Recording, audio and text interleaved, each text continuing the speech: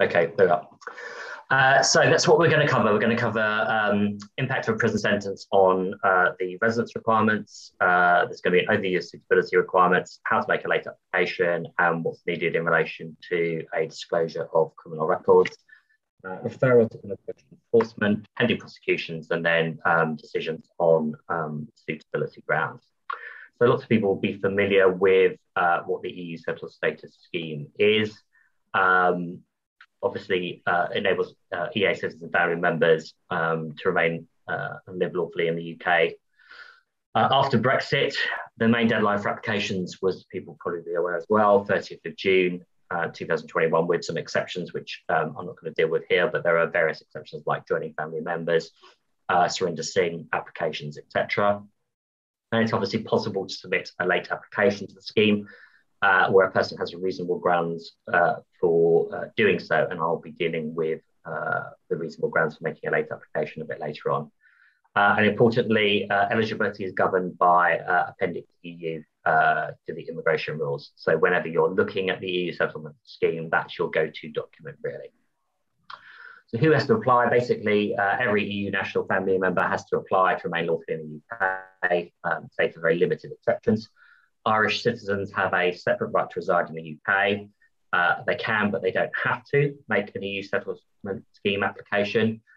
Importantly, though, Irish family members do need to apply through the scheme, though. It only applies to Irish citizens, not their family members, in relation to whether or not they have a discretion as to applying the scheme. The same with people with indefinite leave to remain. They can, but they don't need to apply. There may be perfectly good reasons for them to apply under the settlement scheme. It obviously is a newer immigration status, and it also has various benefits, including better family reunification rights, and also indefinite leave to remain can't be lost by 2 years absence from the UK. Indefinite leave to remain can be lost by 2 years absence from the UK, whereas settled status can only be lost after 5 years. The criteria for applicants is obviously production of evidence of identity and nationality, continuous and qualifying period of residence in a relevant category, and importantly for our purposes, passing the suitability test. So the relevant categories are set out there. They include obviously EA citizens, family members, people with derivative or Zambrana right to reside. Zambrana right to reside, for those people who are unfamiliar, are third country nationals with a British child. Derivative rights include chain carers, so non-EU nationals with EEA children, and Ibrahim and Tashira derivative rights, where somebody's the primary carer of an EU national in education. And it also includes family members of qualifying or naturalised British citizens, including those people with retained rights. Continuous qualifying period, what that means is the person's residence has to have begun before 11 PM on the 31st of December 2020. Again, except for joining family members who can join despite not being resident at that period of time. To be allowed to continuous qualifying period, can't be absent for more than 6 months in any 12 months during a rolling 12-month period. So importantly, it's not a calendar year. If somebody, for instance, left on the 23rd of March, the 12 months would, on 23rd of March 2021, the period of time of 12 months would last till the 23rd of March 2022, and that's when you have to look at whether or not they've been absent for more than 6 months during that period of time. There are various exceptions to that. They include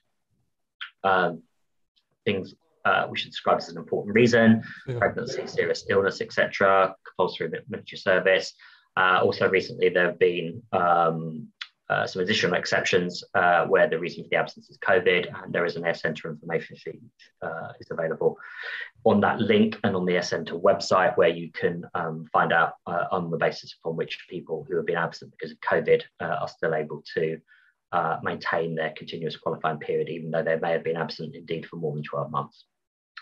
And then there are various other matters, including having served a prison sentence of any length in the UK, and we will talk a little bit about that shortly.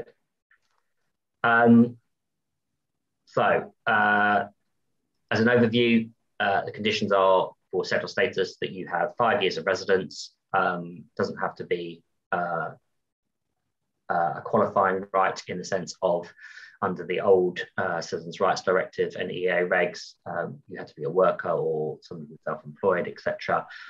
It's purely periods of residence, so you don't actually need to be doing anything in the UK to qualify. And then the additional one is that there's been no supervening event which has occurred since the completion of the 5-year period of residence.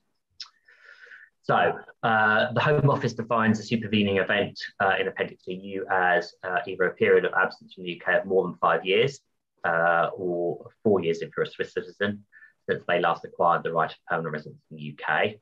And the applicant has been issued with an exclusion deportation order, other than under the EEA regs, and or the applicant has been issued with a decision to exclude or remove him under the EEA regs.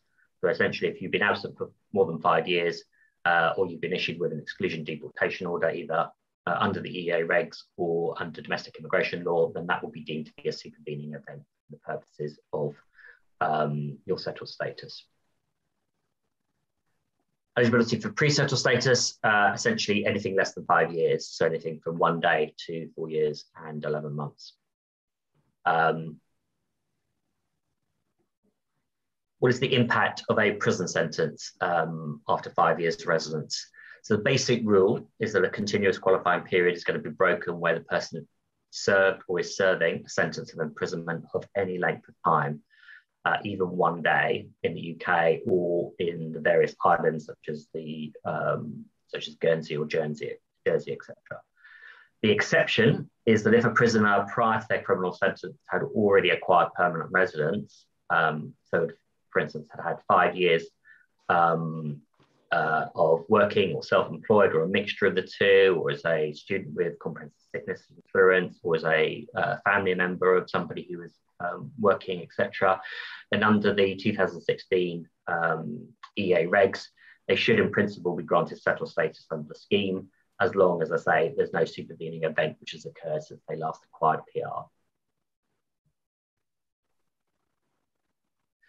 However, if an EU, EA or Swiss citizen or their family member who's been resident in the UK for less than 5 years breaks their continuity qualifying period after 11 PM on the 31st December 2020, this potentially has one of two consequences for them. So if, for instance, they've secured pre-settled status, as a reminder, limited leave to remain through the EUSS, they won't be able to upgrade to settled status indefinitely to remain, as pre-settled status can't be renewed or extended. So the interruption will leave the person short of the 5 years they need to qualify with no way of making up the time. If they haven't applied for EUSS at all, reminder that the EUSS scheme closed on the 30th of June, they won't be able to do so now.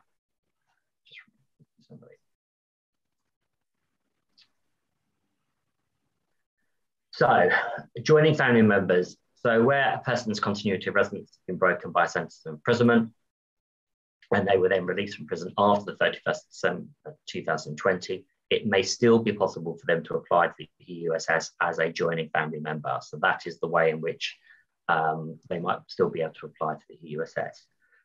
Importantly, this only applies to close family members, so they're listed there. It doesn't include siblings, more remote relatives like uncles, aunts, etc. And where the EA national relative was resident in the UK on or before the 31st December 2020, they would have had to have obtained settled or pre-settled status under the EUSS. And again, there is a link to the Centre information sheet on joining family members, which again can be accessed via the website. So moving on to suitability requirements. So an overview of the suitability requirements, that's where the Appendix EU contains the rules which set out the grounds on which an application could be rejected on suitability grounds. There are mandatory grounds for refusal. So, sorry, I'm missing somebody else. The applications will be refused, so it's a mandatory ground of refusal if at the date of the application the applicant was subject to a deportation order, a decision to make a deportation order, an exclusion order, or an exclusion decision. There's no real guidance in relation to this, but we have contacted the EUSS grants team and sought some clarification on it. The policy team essentially will say that where there is a deportation order or a decision to make a deportation order, Appendix EU15 allows them to refuse an application. However, we have certainly had cases where somebody has appealed against a decision, so they've appealed against their deportation or exclusion or removal, and their application has been paused. So where there is an ongoing appeal, so you can show that somebody has appealed against their deportation or removal, we would recommend uploading evidence of the appeal. So a confirmation, for instance, from the first tier tribunal that they've received the appeal, any directions from the court, etc., and then request that a decision is not be made until the outcome of the appeal is known. And one of the reasons for doing that is obviously if somebody, for instance, has put in an application before the 30th of June 2021, what you don't want them to happen is for it to be refused, and you then have to do either a late application or an admin review, etc. It's much easier if you can show, well, we submitted our application on time. There was a deportation order. Person's appealed against that deportation order, and now what should happen is that their application should simply be stayed pending a decision about the outcome of the deportation appeal.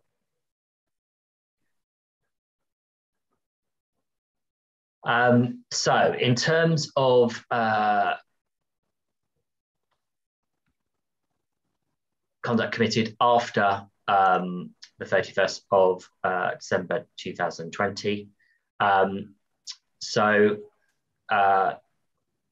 This is usually criminal conduct, but it could be other conduct which is deemed to be in the EU15-2's words, not conducive to the public good.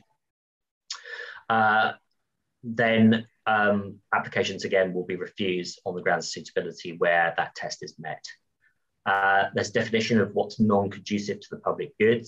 It means that it's undesirable to allow a person to remain in the UK or admit a person to the UK based on their character, conduct, or associations because they pose a threat to the UK society. It's an intentionally broad test, so it's not limited to criminal convictions, and it can relate to behaviour falling short of a conviction. It applies to behaviour in both the UK and overseas. The test has to be applied on a case-by-case basis, and all refusals on this basis have to be reasonable, proportionate, and evidence-based. So there is an opportunity in relation to a refusal on suitability in these cases to make representations to why it's disproportionate in the circumstances of the particular case to refuse on the grounds of suitability where conduct's been committed after 31st December 2020. And then there are a number of discretionary grounds of refusal. So they are all set out in EU16. So EU16A says that where somebody includes false or misleading information submitted to any person to obtain a document used in support of the application, and or the information, representation, or documentation is material to the decision whether or not to grant the applicant settled or pre-settled status, then they can be a discretionary grounds for refusal. So the misrepresentation has to relate, obviously, and be material to the decision around the settled or pre-settled status. So an example of that would, for instance, be providing false documents or falsely claiming 5 years residence or falsely claiming a family relationship, etc. EU16B, this is, for example, where an applicant is seeking to enter the UK following an administrative removal. So, for instance, they haven't been exercising treaty rights or they're subject to some sort of immigration offence, such as a marriage convenience. And they can't provide evidence that immediately upon re-entry they would be a qualified person. So if the applicant's already being considered for removal, that consideration has to be included before any decision is made on their application under the EU Settled Status Scheme. And a person won't meet the threshold for removal solely because, for instance, they're a student or a self-sufficient person who doesn't hold comprehensive sickness insurance. EU 16C relates to someone who's previously been refused under Regulation 23 of the 2016 regulations. So they've been refused due to conduct committed prior to the 31st December 2020. Has to be justified on the grounds of public policy, security or health in accordance with Regulation 27 of the 2016 regulations. And again, refusal due to conduct after the 31st December 2020 has to be justified on the grounds that the decision is conducive to public good. EU 16D and E, these include persons where it's been decided to exclude them from the Refugee Convention or for humanitarian protection. So applicants refused EUSS who cannot be deported due to a human rights reason can be considered for a grant of restricted leave outside of the immigration rules. Looking at suitability and conduct committed prior to 11 PM on the 31st December 2020. So in respect of this, the sequence would essentially be that there would be a criminal record check following the submission of the application. There would be a referral to immigration enforcement, consideration of whether or not conduct merits deportation, and there would be an issuing of a deport decision and a refusing of the EUSS application on the basis of that decision. But because of the definition of deport decision in Appendix EU, this consideration at stage 2 must be in line with and meet the test set out in Regulation 27. So that, as a reminder, it has to be on the grounds of public policy, health, etc. And a refusal couldn't be issued on the basis of a deport decision which did not meet that test. If the applicant is not a relevant excluded person, so is not subject to the Refugee Convention, humanitarian protection, doesn't fall within paragraph 16C1, so previous refusal of admission to the UK, etc., then the conduct committed before the specified date, 31st December 2020, will only be a basis for refusal if it results in a deportation order decision. And then there's just some considerations as to what the Home Office will take into account when looking at conduct committed prior to 11 PM on the 31st December. So importantly, it includes proportionality reasons like somebody's age, their state of health, family economic situation, their length of residence, their integration in the UK, and the extent, vice versa, of their links with their country of origin. And there's a list in Schedule 1 of the 2016 regulations about what the deport decision maker has to take into account when considering whether or not this conduct meets the test.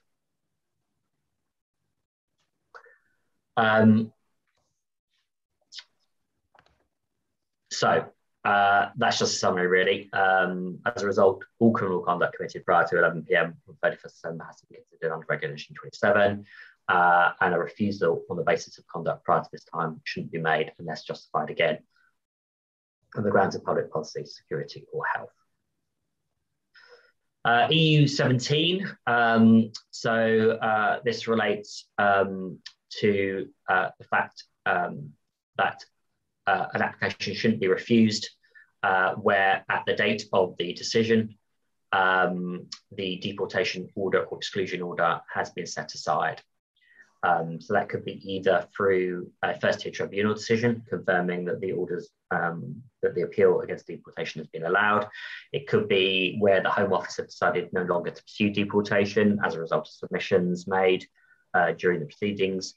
It could be that the Home Office, having issued a deport order, then revoke that deport order due to a change of circumstances. So the EUSS Centre has had several cases where somebody has been subject to a deport order. That deport order has not been made to good effect. The person has remained in the UK. Their circumstances have changed. For instance, we've had cases where somebody may have had a British child with their partner, where they've, for instance, had treatment for a particular illness, physical or mental health, where their family circumstances may have changed. They may have had a caring role for an elderly relative, etc. All of those are potentially changes of circumstance, which means to say that the Home Office should reconsider their previous decision to seek somebody's deportation. Suitability and children. So basically children under the age of 18 are exempt from declaring criminal convictions in their EUSS application. So they're not required to self-disclose their criminal convictions. But any applicant over the age of 10 will still be subject to a criminal records check against the Police National Computer, which is the UK database, or the Warnings Index, which is the overseas database containing people's convictions abroad. Any refusal of status to children on the grounds of conduct has to be and must be absolutely exceptional. It has to be based on imperative grounds of public security alone, so it can't be on the grounds of public policy or health, and it has to take account of the best interest of the child. And where the best interest of the child test is set out is Section 55 of the Borders, Citizenship and Immigration Act 2000. This is a mandatory duty on the Home Office and others making immigration decisions, basically to safeguard and promote the welfare of children in the UK as they carry out their functions. And the scope of the duty is quite broad. It means that almost any immigration decision taken within the UK should include a consideration of this duty, and a failure to do so may make that decision unlawful and appealable to an immigration tribunal. So in the case where a child is a, for instance, persistent offender or has committed a serious offence and might meet that imperative grounds of public security, it would help and may help submit legal representations explaining why this should not affect his or her application. Prison sentences will affect continuity of residence for children in the same way. So children's continuity of residence can be broken by a prison sentence. Just moving on to making an application and deadlines. We've reiterated this. The deadline was 30th of June 2021. Anybody who's not applied and who doesn't fall within one of the exceptions, as joining family member, etc., now has to make a late application and show reasonable grounds for their failure to meet the deadline. There's the link to Home Office caseworker guidance, which provides examples of what constitutes reasonable grounds for a late application. Obviously, it's by case basis, and what constitutes reasonable grounds is not specifically defined within the guidance system. So the fact that you might have a reason which isn't within the guidance doesn't mean to say that you can't argue that that would be a reasonable grounds for failing to meet the deadline. So the guidance isn't exhaustive, and every case has to be considered in light of its particular circumstances. Unsurprisingly, and I'll come on to this, certain things obviously fall within reasonable grounds. So for instance, somebody who has mental capacity or mental health issues, or a physical disability, or who's subject to trafficking or controlling or abusive, coercive relationship, or who's homeless, and who may not have been aware or able to access the documentation, somebody who hasn't been able to make an application because of technical issues, so they haven't had access to the internet, etc. All of these reasons could fall within reasonable grounds. For our purposes in relation to criminality, the Home Office guidance also provides a reasonable grounds include where a person is released from prison after the deadline applicable to them in the scheme. So essentially, they've been in prison, serving their prison sentence. They're only released post 30th of June 2021. That would be a reasonable grounds, obviously, for applying. And the guidance provides that it would normally be the case that there's a presumption in those cases that an application will be accepted late, where, for instance, they haven't had ready access to immigration advice, they obviously haven't been able to access important documents, so for instance, their ID cards or passports, and or where they're awaiting a decision on whether or not they were going to be deported. So all of whether those will constitute reasonable grounds for the purposes of somebody who is serving a sentence and or has been convicted of an offence. And there's a list of essentially of documentation which is very self-explanatory, really. So they'd obviously provide details about their prison sentence release date to show that, for instance, they were not released post 30, well, they were not released before the 30th of June 2021, and or that their release was very close to that deadline and therefore it wasn't reasonably applicable for them to be able to get their application in time. A kind of letter explaining the difficulties they faced around IT, access information, and any evidence that they can get from prison in relation to the difficulties that prisoners face in relation to making an application. I mean, in our general experience, foreign national managers tend to be quite supportive of foreign national prisoners in relation to their settled status scheme and assisting them with letters just confirming that, for instance, their passport was located elsewhere or had been lost, etc. So it's always worthwhile trying to contact the prison where they last were to get that kind of information. Disclosure of criminal records. So people are only required to declare past criminal convictions that appear in their criminal record. And importantly, criminal record in accordance with the law of the state of conviction at the time of the application. So there are instances where a particular offence may be an offence in the UK, but it's not an offence in relation to Italy, for instance. I mean, they're few and far between, but there are certain circumstances where what might have been an offence in the UK wouldn't be regarded as an offence in Italy and vice versa. It also includes an obligation to declare whether or not they've been involved in terrorist-related activities, war crimes, crimes against humanity, genocide, etc. But I've certainly never seen anybody applying or noted anybody applying for this sub-status scheme who's self-declared that they've been involved with genocide, but who knows. Importantly, caseworkers can, where appropriate, consider evidence of criminality that they encounter on the police national computer or the warnings index, even if that evidence was not declared by the applicant. A motion to conduct overseas, if the applicant declares previous overseas criminality or the PNC or W warnings index indicates they were previously extradited from the UK or were subject to a European arrest warrant or had an overseas conviction, then further inquiries could be made in respect of those. And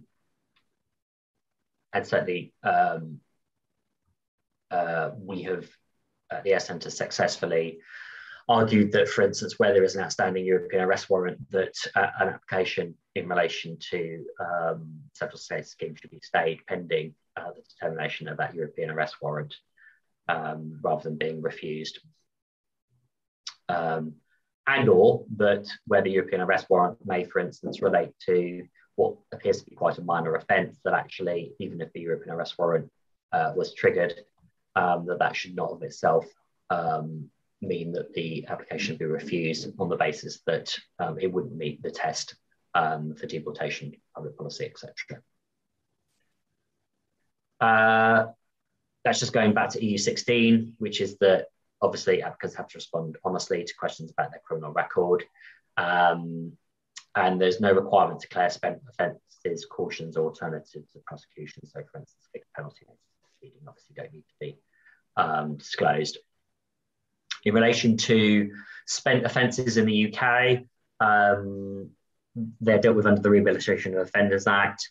A very useful site is the site on Unlock, which supports prisoners in relation to employment, etc. And they have a very useful template to explain when particular sentences will be spent and when they're not. So it's where you have somebody who served a 2 or 3 years prison sentence some time ago. It's certainly worthwhile just double checking as to whether or not that offence is spent for the purposes of the Rehabilitation of Offenders Act. It's obviously trickier where the conviction was overseas, because obviously they will have different rules around when convictions are spent, if at all. I mean,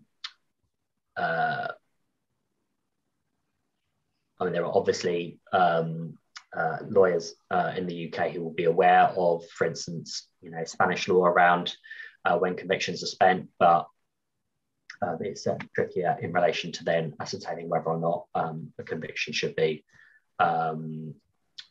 disclosed. And the basic rule is, if you're unsure, the client should be told that they should disclose their criminal convictions, because obviously if they are found to have been dishonest about that, that will cause their application a great deal of problems.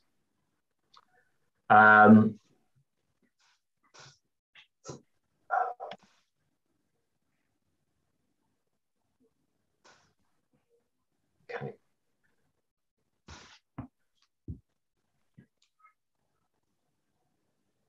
For some reason these slides are stuck. Let me just going to stop sharing and start them again.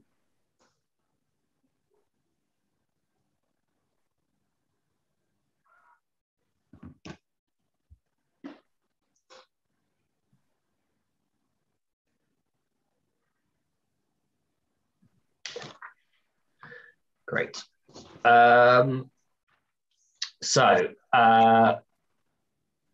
Unsurprisingly, applicants often won't be able to remember the full extent of their criminal records.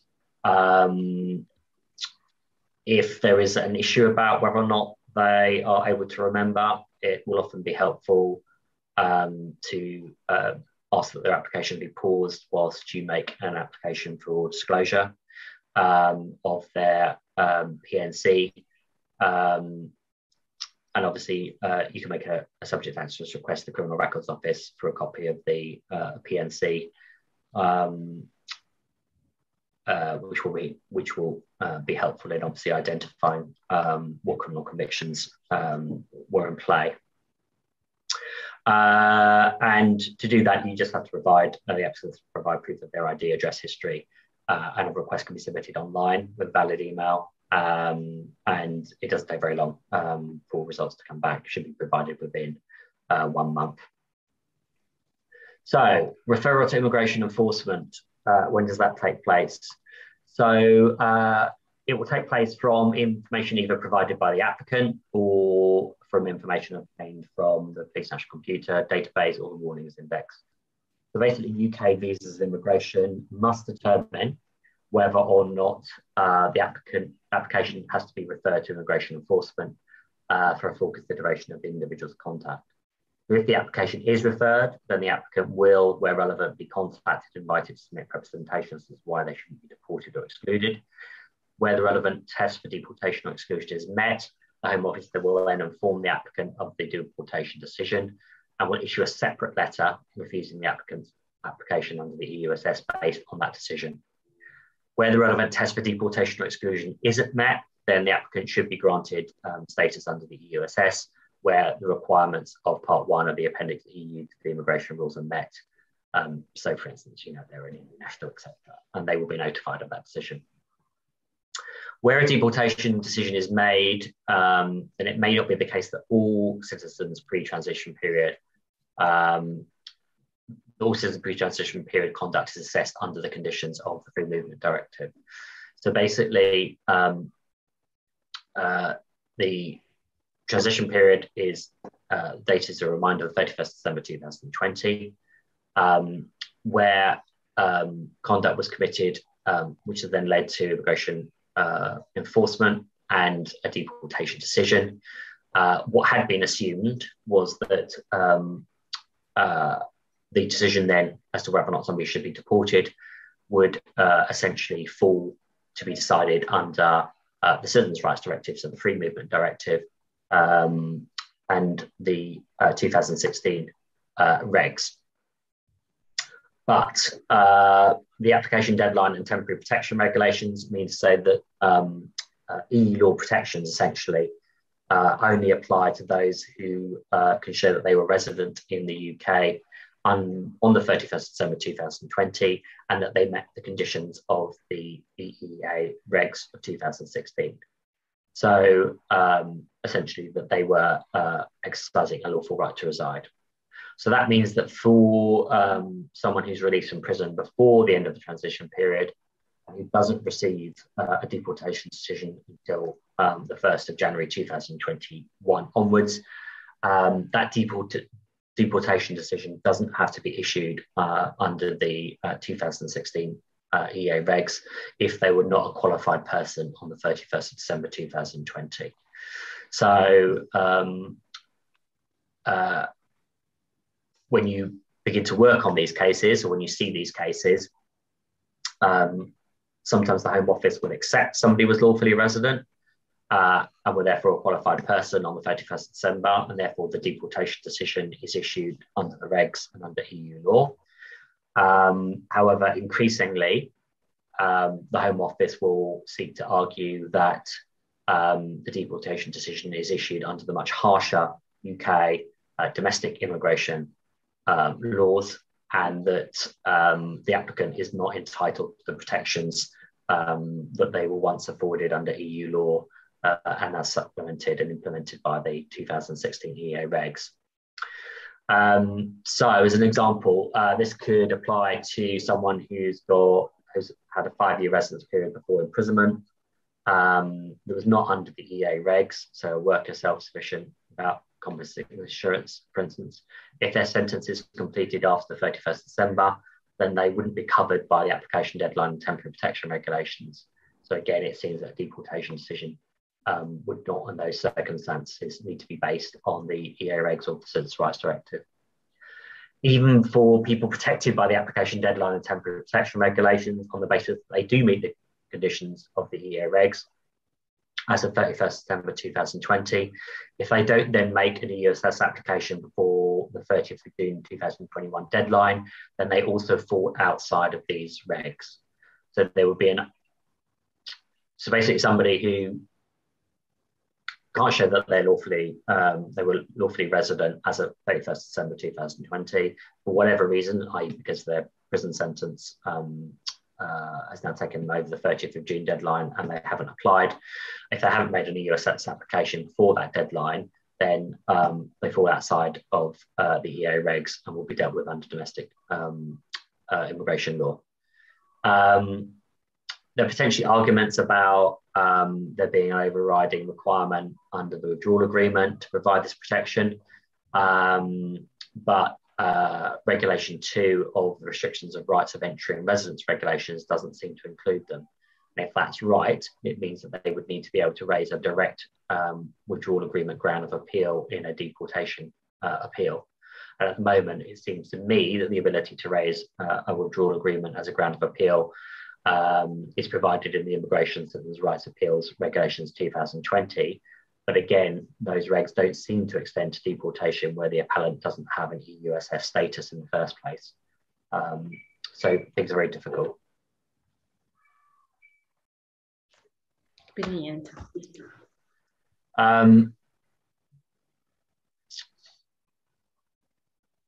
So, yeah. So there's several scenarios where they have to refer, where the Home Office have to refer to immigration enforcement. So where the applicants in the last 5 years received a conviction which resulted in their imprisonment, where the applicant had at any time received a conviction which resulted in a prison sentence of 12 months or more as a result of a single offence. So it doesn't relate to an aggregate sentence or consecutive sentences. They have to refer where an applicant in the last 3 years received 3 or more convictions, including convictions that haven't necessarily resulted in a non-custodial sentence, unless they've lived in the UK for 5 years or more. So somebody who's lived in the UK for 5 years or more, it doesn't matter that they've had 3 or more convictions. They won't be referred to immigration enforcement, obviously, unless one of their convictions in the last 5 years resulted in imprisonment, or whenever they received their conviction if it resulted in an imprisonment of 12 months or more. The cases of interest to criminal casework in respect of deportation or exclusion. So as an example, where the applicant might be in prison and the case is awaiting deportation consideration. Where the applicant has entered or attempted to enter into a sham marriage, civil partnership or durable partnership of convenience, where they've, again, fraudulently attempted to obtain a right to reside under the regs, under the 2016 regs, or where the applicants participated in conduct that has resulted in them being deprived of British citizenship.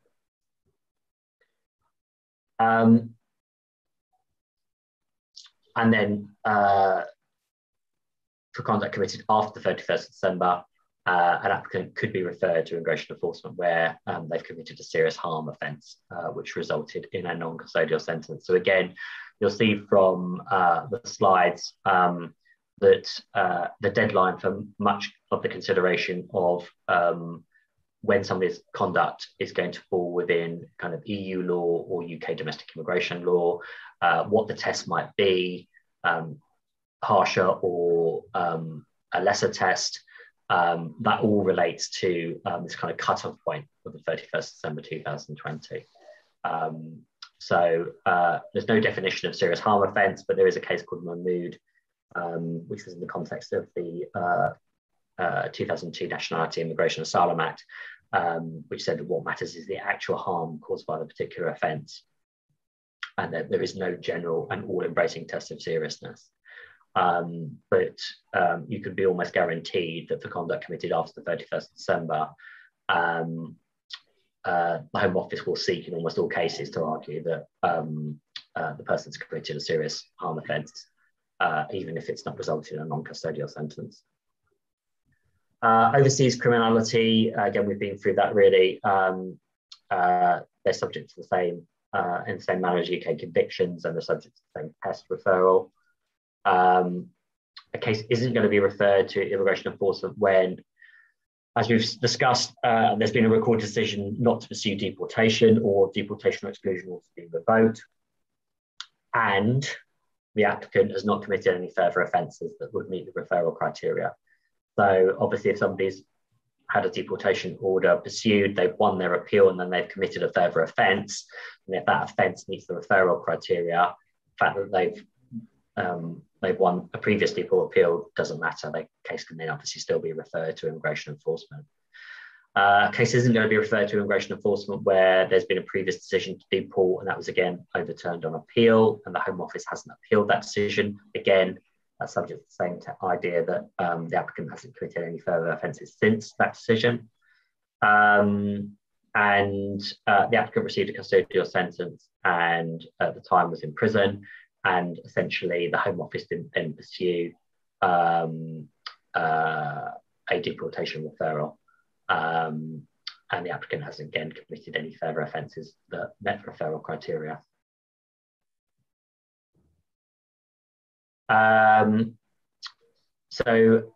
This is just a change of circumstances. Where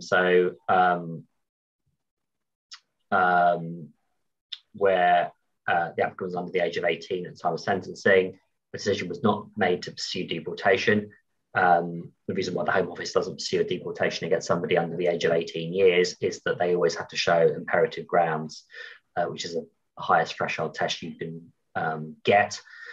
It's very difficult to meet. So therefore, what the Home Office does is where somebody is in prison under the age of 18 years, they wait till they get to 18 and then they serve them with a deport order.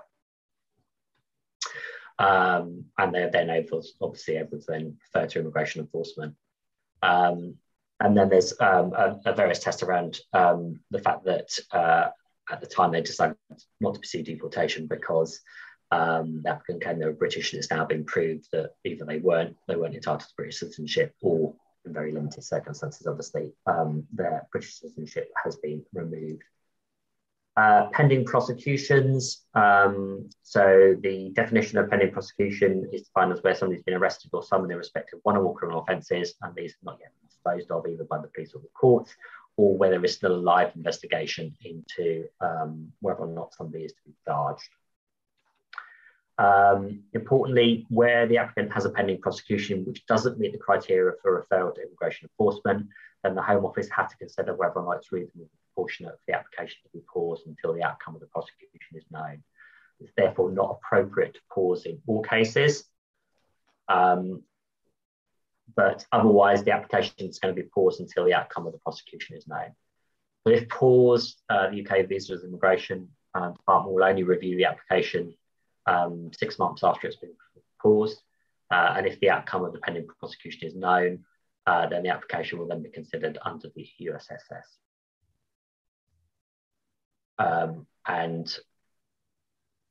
It's quite a detailed slide, but essentially applications are going to be paused for at least 6 months. Sorry, applications that have been paused for at least 6 months must be progressed when the following conditions are met. So there is only one pending prosecution.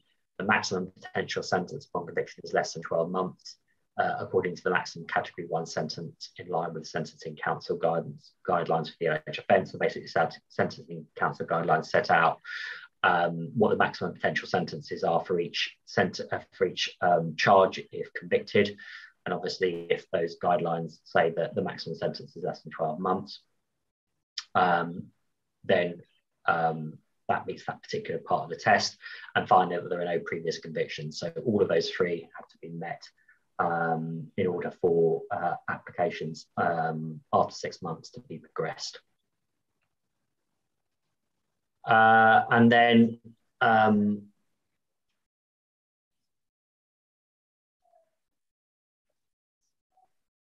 we've just covered that slide already. So, and then just to quickly appealing decisions. So there's various rights of appeal against a decision to refuse on the application of eligibility suitability grounds. You can appeal to a first-tier tribunal, and you can appeal on the grounds that either it breaches a right that they have under the withdrawal agreement or another citizen's rights agreement, and or that it wasn't in accordance with the immigration rule under which it was made. But probably people should seek legal advice in relation to any appeals. Right, okay, so we've got a little bit of time for any questions. If anybody's got any questions, then just stop the share. Sorry, I've seen that. And yes, the slides are going to be available and the recording will be available as well. You can either put the question in the chat box or just unmute yourself and ask it. That's absolutely fine. There's no requirement to ask questions, by the way.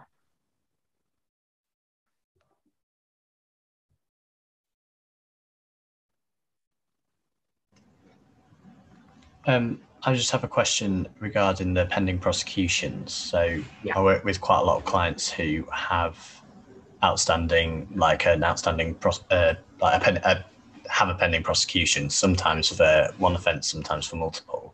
Yeah. In terms of, if you like, a mechanism for kind of approaching the Home Office on that issue of, yeah, is it proportionate for them to pause the application for such a significant period of time? Is there some kind of like mechanism or kind of right that you can kind of draw upon to address that? Yeah, so you'd make essentially you just make submissions to the EU Resolution Centre, obviously quoting the UAN number. They can be made online as well. And yeah, they're just detailed representations really around why, irrespective of the fact that the prosecution is still outstanding, why that shouldn't hold up the decision. I mean, one of the things I would say about pending prosecutions is that, I mean, you can ask for the delay in the application to be kind of removed straight away. I mean, the only issue in relation to the pending prosecution's guidance is the fact that they've introduced it in relation to when they have to progress a case. So where there's only one pending prosecution, as I said, where the maximum sentence is going to be less than 12 months and there aren't any previous convictions. But at any stage in the process, you can make representations and argue that despite the fact that there is a pending prosecution, that even if they were found guilty of the offence, that is not going to lead to their referral by immigration to immigration enforcement, and it's not going to lead to a decision being made on public policy, security, or health grounds that they should be removed. So, if you've got somebody who's got a charge, who's got a live investigation by the police around,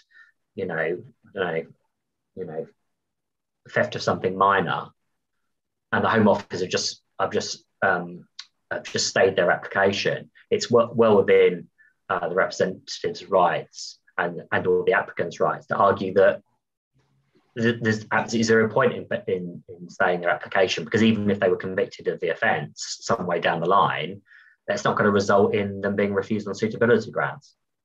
So when we're talking about pending prosecution, we're talking about, in essence, where the Home Office have to do something. But the reality is that the Home Office have a discretion to get on and make a decision in all cases where there is a live investigation or a pending prosecution.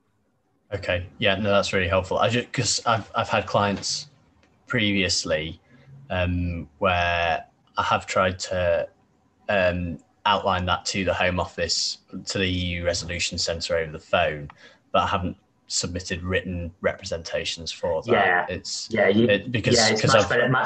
much better to do it in writing.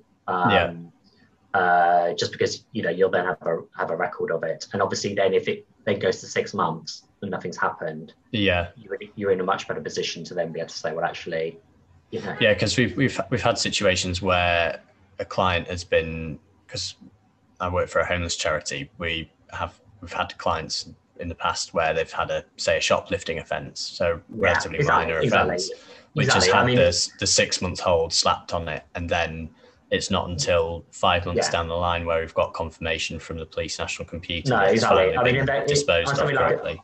Definitely on something like a shoplifting offence, especially the key is to look at the criteria for when immigration enforcement, when there's going to be a referral. If they've got some minor shoplifting offences and they've, for instance, been in the UK for over 5 years, and that's all they've got, even if they've got 3 or more of them, and there's another investigation in relation to shoplifting offence, it is certainly worthwhile making representations and arguing that, irrespective of a conviction in relation to that, that they don't meet the criteria. So they're not going to be referred to immigration enforcement. And to quote the criteria from the guidance as well. To say, this person is not going to be subject to immigration enforcement. They're not going to be subject to removal, deportation. Therefore, what's the point in holding the application? You just literally deal with their suitability on the basis of their disclosed criminal convictions and the fact that they've got this outstanding criminal conviction.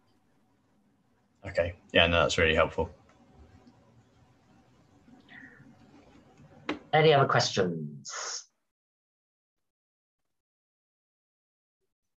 Okay.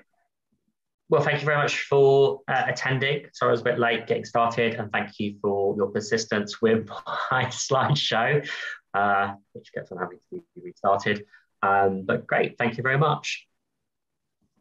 And as I said, the slides and the recording will all be available on the website. So, and Centrepoint put it up as well. Thanks, everybody. Thank you. Bye. Thank you. Bye.